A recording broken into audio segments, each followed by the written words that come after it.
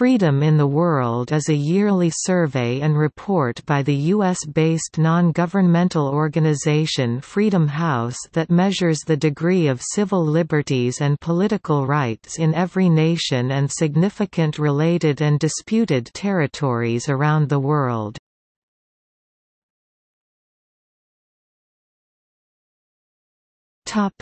Origin and use.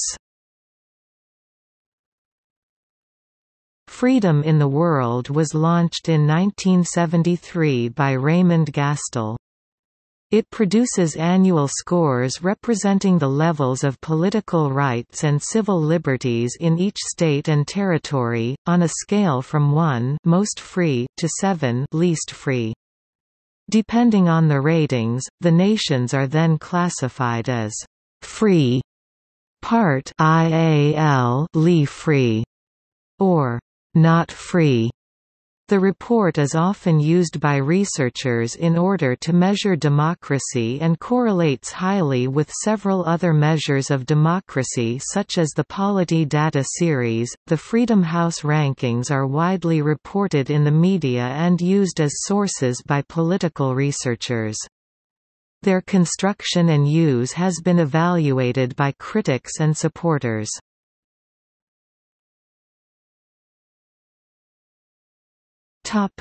Country rankings. The rankings below are from the Freedom in the World 2010, 2011, 2012, 2013, 2014, 2015, 2016, 2017, 2018, and 2019 surveys, each reflecting findings covering the previous year. Each pair of political rights and civil liberties ratings is averaged to determine an overall status of free 1.0 to 2.5, part IAL free 3.0 to 5.0, or not free 5.5 to 7.0. An asterisk indicates countries which are electoral democracies. To qualify as an electoral democracy, a state must have satisfied the following criteria: a competitive, multi-party political system, adult suffrage for all citizens without criminal convictions. Some states may further punish and subjugate people with criminal convictions by disenfranchising them from the democratic process. Regularly contested elections conducted in conditions of ballot secrecy, reasonable ballot security, and the absence of massive voter fraud that yields results that are unrepresentative of the public will, and significant public access of major political parties to the electorate through the media and through generally open political campaigning. An electoral democracy must have a score of 7 or more out of 12 in political rights subcategory A, electoral progress, an overall aggregate score of 20 in their political rights rating, and an overall aggregate score of 30 in their civil liberties rating. Freedom House's term electoral democracy differs from liberal democracy in that the latter also implies the presence of a substantial array of civil liberties. In the survey, all free countries qualify as both electoral and liberal democracies. By contrast, some partly free countries qualify as electoral, but not liberal, democracies.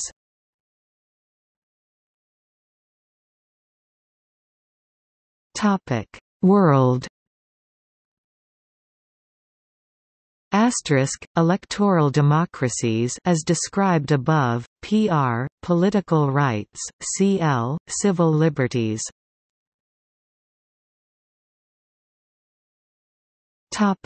Related and disputed territories. Related territory, disputed territory, PR, political rights, CL, civil liberties, free status, free, partly free, not free.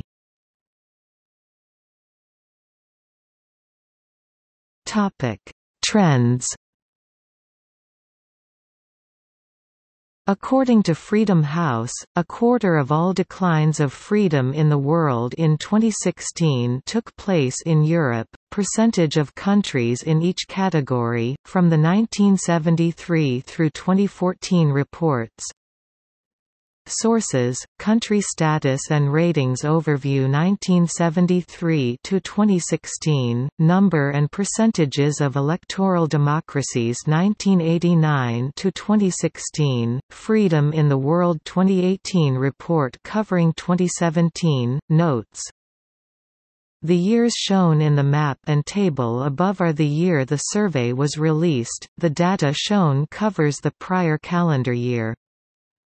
The chart and table above do not include data for related, disputed territories.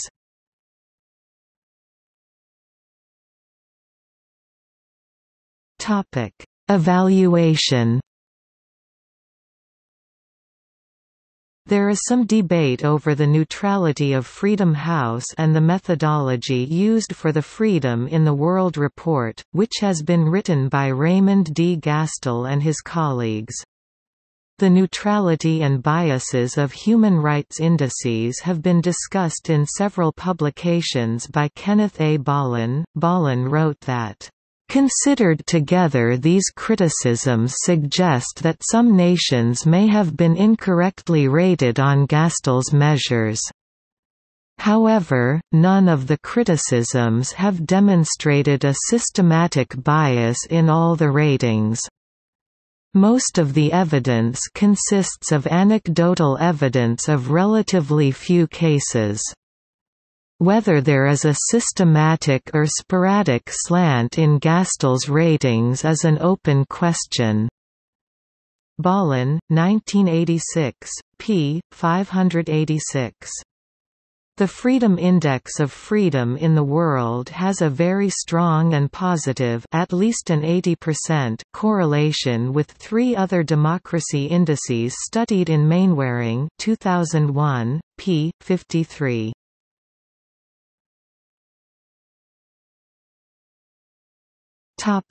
Ideological bias or neutrality.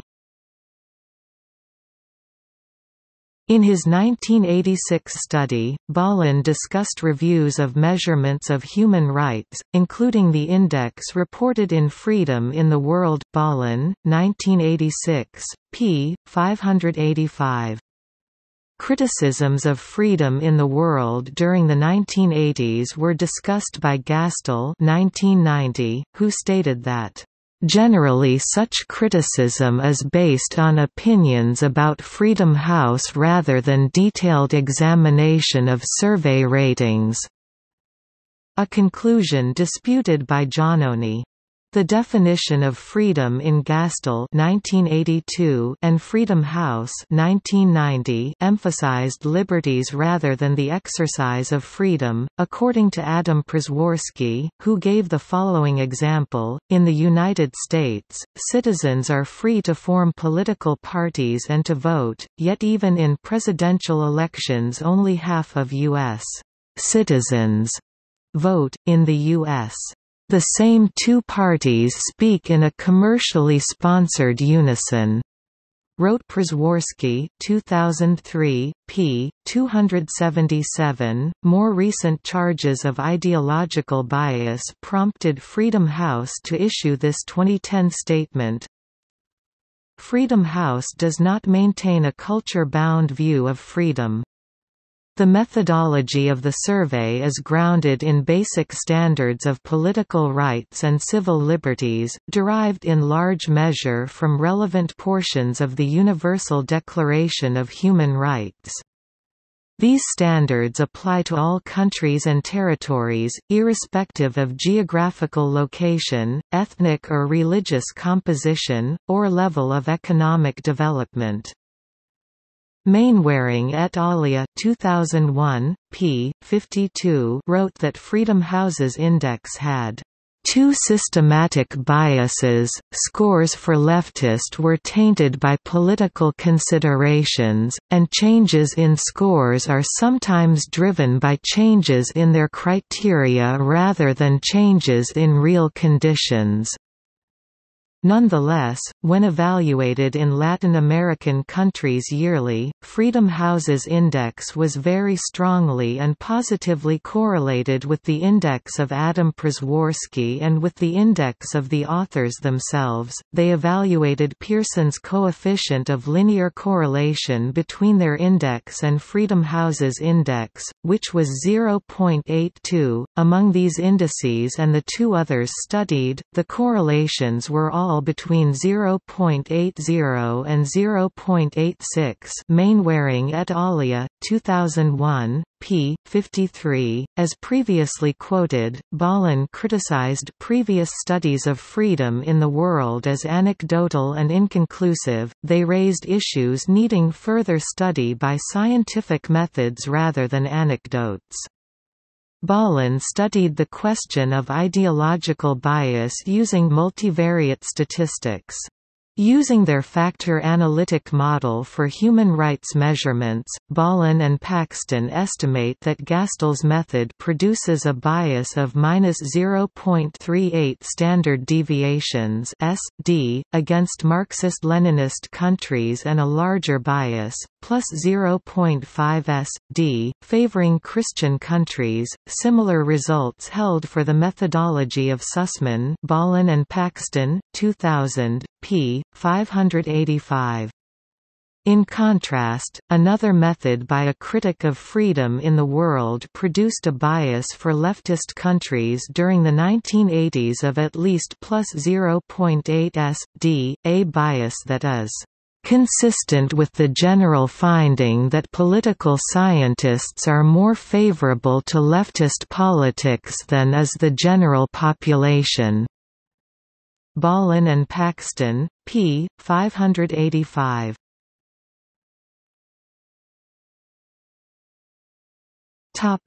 Use and conceptual analysis. Criticisms of the reception and uses of the Freedom in the World report have been noted by Diego Giannoni. Conceptual stretching. Giovanni Sartori's critical term for a methodological shortcoming common in social studies. Giannoni reports as an example that, according to Landman and Hauserman 2003, the index by FH has been used as a tool for measuring democracy, good governance, and human rights, thus producing a conceptual stretching which is a major cause of losses in connotative precision. In short, an instrument used to measure everything, in the end, is not able to discriminate against anything. Issues with aggregation. Giannoni quotes Scoble and Weisberg's conclusion 1981 that the sum of a civil liberty score of 4 and a political liberty score of 2 is the same as the sum of a civil liberty score of 2 and a political liberty score of 4, even though the substantive interpretation of these different combinations is different.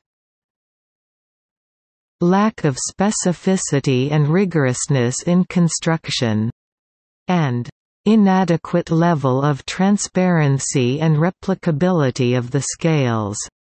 The first referencing to Scoble et al. 1981 and the latter to Hedenius and Tiorel 2005. In support of the latter, he also quotes the conclusion of Monk and Verquillen 2002 that the aggregate data offered by Freedom House has to be accepted largely on faith, due to the factors that no set of coding rules is provided, and the sources of information are not identified with enough precision, and because disaggregated data have not been made available to independent scholars.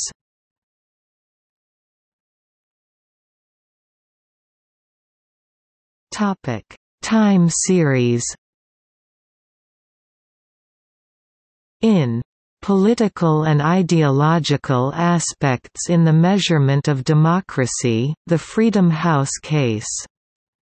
2010, which reviewed changes to the methodology since 1990, Diego Giannoni concluded that because of the changes in methodology over time and the strict interconnection between methodological and political aspects, the FH data do not offer an unbroken and politically neutral time series, such that they should not be used for cross-time analyses even for the development of first hypotheses. The internal consistency of the data series is open to question. On this topic, the Freedom House website replies that they have made a number of modest methodological changes to adapt to evolving ideas about political rights and civil liberties. At the same time, the time series data are not revised retroactively, and any changes to the methodology are introduced incrementally in order to ensure the comparability of the ratings from year to year.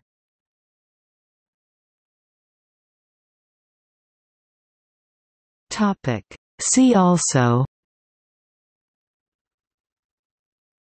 Freedom in the world by region, Democracy ranking, Democracy Dictatorship Index, List of indices of freedom, Index of freedom in the world, Freedom of the Press report, Polity data series, Democracy in the Middle East. Notes